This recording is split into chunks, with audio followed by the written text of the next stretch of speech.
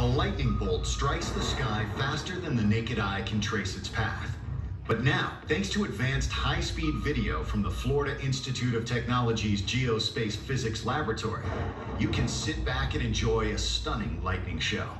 Recorded at 7,000 frames per second, it's the ultra-slow playback that allows viewers to savor every electrifying moment. When you play back 7,000 frames per second, you're able to catch things that you cannot catch with the naked eye. In real life, in real time.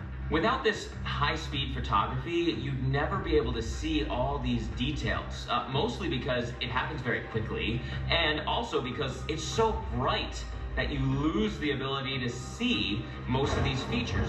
I think for most people, when they think of lightning, they think of it as a bolt from the sky that then comes down and it strikes you. And obviously, this is showing there's a lot more to what's happening. Basically, lightning is bigger than you think it is. What you're looking at is the stepped leader, the part of the charge that's coming down from the cloud. Before lightning strikes Earth, a step-like series of negative charges moving at 200 miles per hour sprawl across the sky.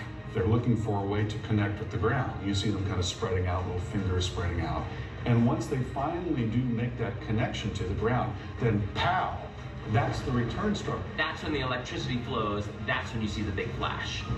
A single bolt of lightning contains up to 1 billion volts of energy, enough to power an entire household for 1 month.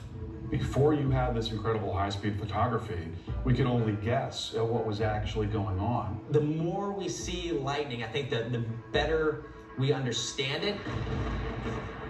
It gives you a new perspective, and it shows you the majesty of this extreme force of nature.